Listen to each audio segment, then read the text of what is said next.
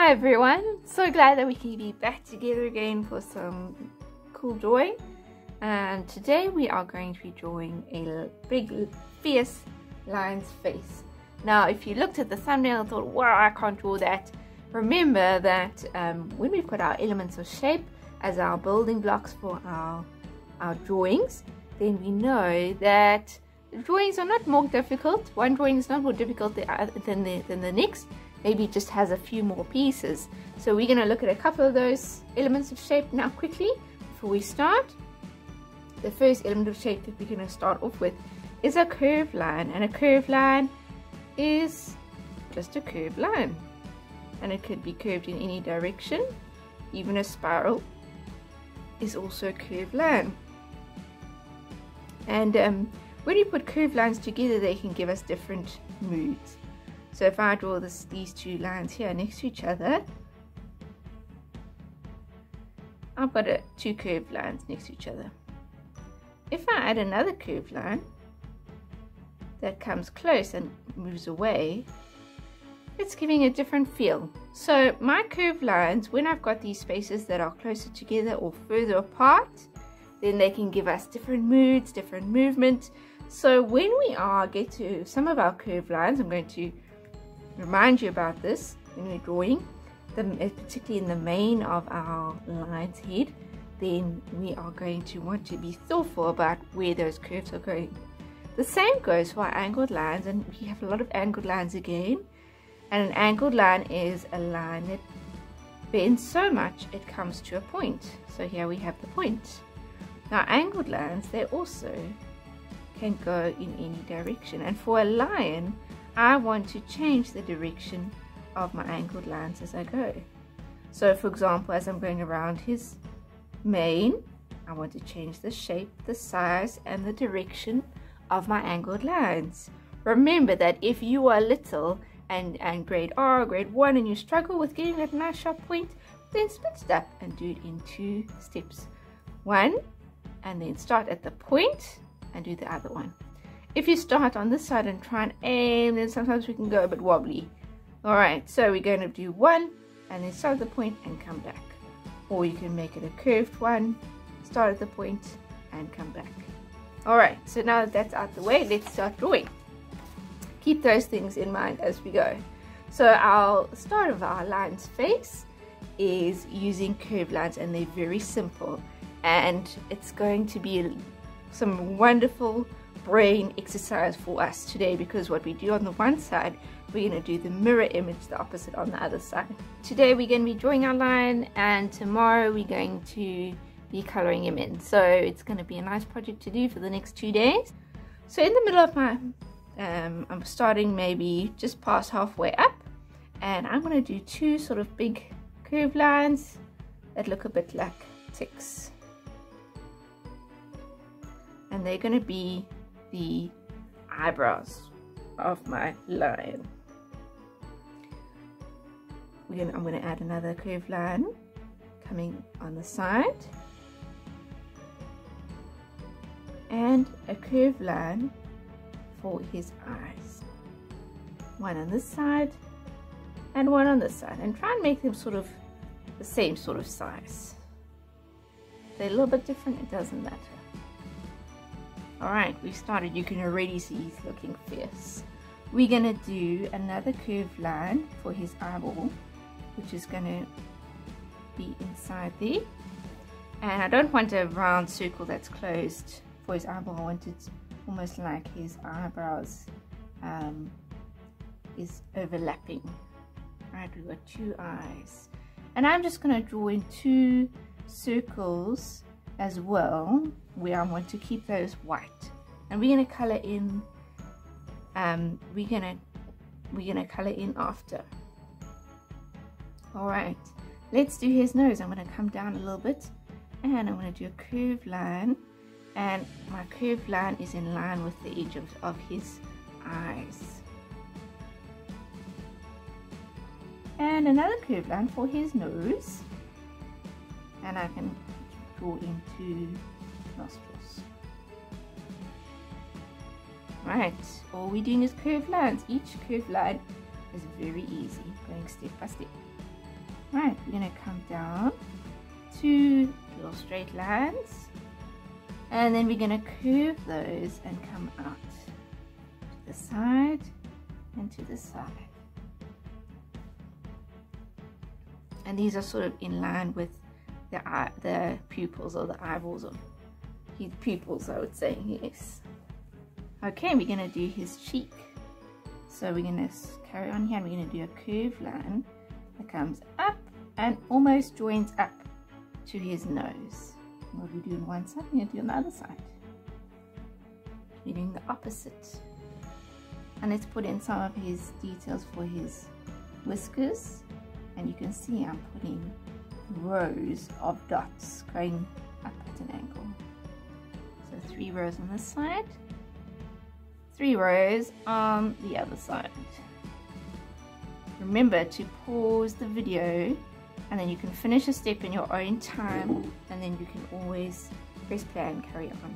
If you don't, you can go entirely at your own pace. Alright, we're going to add some more details now to his nose here. I'll just bring these lines a little bit closer. I don't want them to touch, but I want a little more space. And I'm going to put some wrinkles, so it's quite close in here. I'm going to put 1 and 1 on the side, 2. They're just curved lines, and they're making him look really, really fierce. And I'm going to join these 2 up at the top. Alright, you can start to see already how fierce he's looking. Let's also make his frown really big and fierce. Okay, you can see his face, his expressions already coming, and all we've used is curved lines, easy as pie. Right, we're going to go onto his mouth, which is going to be open with his big teeth. So on this side, we're going to do an angled line, a sort of curved angled line for 1 big tooth, and I'm going to do the same sort of one on the side. I want it to be the same size. Right, I'm going to put a gentle curved line between the 2. I'm going to do some more teeth. Another one, smaller, 1 on one side, 1 on the other side. I like to mark where the middle is now, and I'm going to put 2 teeth on this side and 2 teeth on this side. Alright, remember to pause the video so you can get those teeth nice and sharp. Right, next we're going to do 2 short straight lines, and then a curved line that's going to come down towards the teeth and down, and same on the side. I want to leave space at the bottom for his chin, and I'm going to join up those 2 with a gentle curved line. Right, I'm going to do his teeth at the bottom now. I'm not going to touch this line, but I'm going to do 2 big curved lines, angled lines coming up, 1 on one side and 1 on the other side. And you can see I'm not touching. And I'm going to finish it with a little curved line. Looks like it's going into his gums. And I'm going to do 4 more teeth. 1, 2, 3, 4. And I'm going to finish these off also with a curved line at the bottom. Alright, he's looking so great. Very, very fierce. Okay, I think he definitely needs to have some sort of tongue, so let's do that. And I'm going to put in a curved line that comes around behind his teeth, and a curved line for his tongue, and the rest I'm going to color in black. Alright, he is looking so great. He maybe looks a little bit funny, but when you color him in, then it will make good sense. Alright, let's go to his ears. Above his eye here, I'm going up. I'm going to do a big curved line coming one side and up from the eye and the other side, and I want them to be sort of the same size. Let me do the detail of inside his ear. I'm going to put in some more angled lines. Let me do the same on this side. They can be varied, some big, some small. And we're going to do the inside of his ear around. And the side around as well. There we go. Right, we're going to do the sides of his face now. So coming from the ear, I'm going to leave a space. And I'm going to come a straight line that comes down to near his cheek.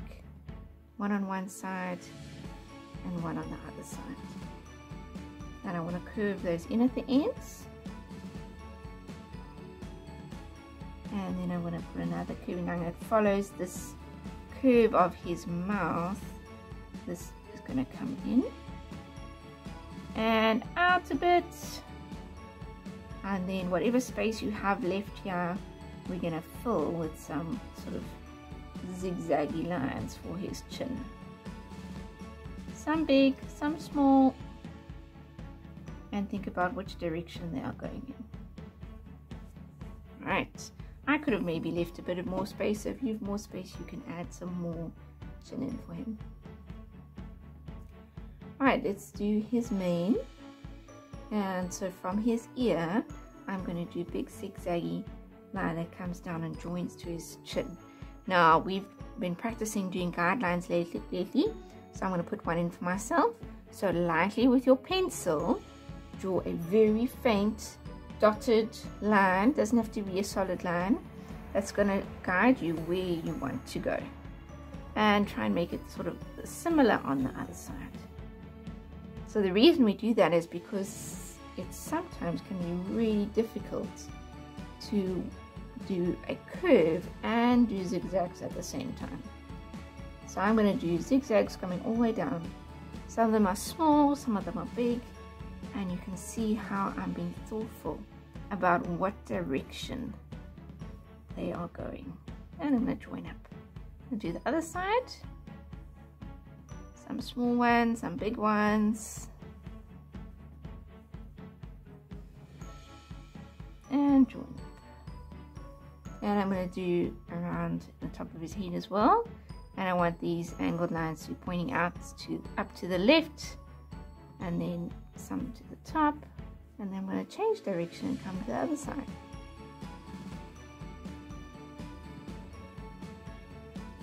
I can also do some that come around his face. So I've just got a little bit of space, so you use the space that you have.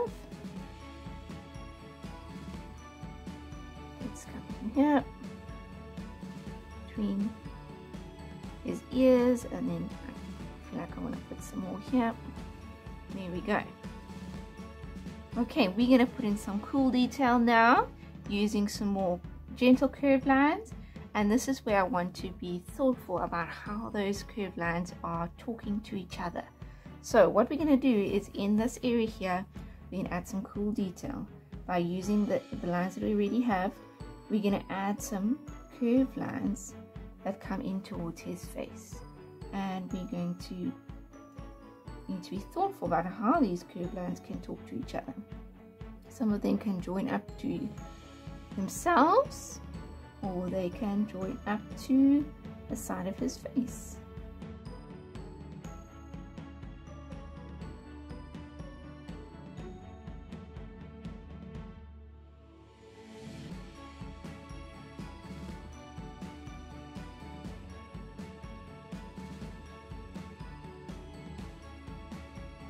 Alright, he's looking really fierce. Now, I think you can do with even more mane, make him really big and fierce. So I'm going to do another row of mane. So use your pencil, draw another guideline for yourself, very light and dotty. From the side, around, over his ears, and down again. I'm going to start at the top and do some angled lines coming down.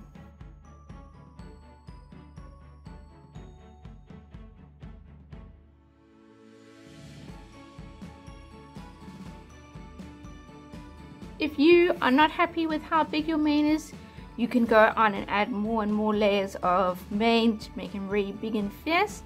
So if yours is smaller and you want him to be more big and fierce and use up more of your paints, then put more rows of mane on. I think I can put a last couple of details here for his mane, his chin, he's got a beard.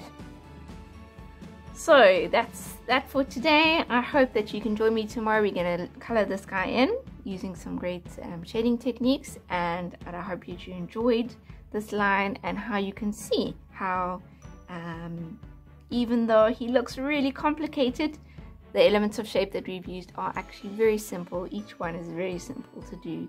So it just has more building blocks, but each building block is as simple and easy as the next.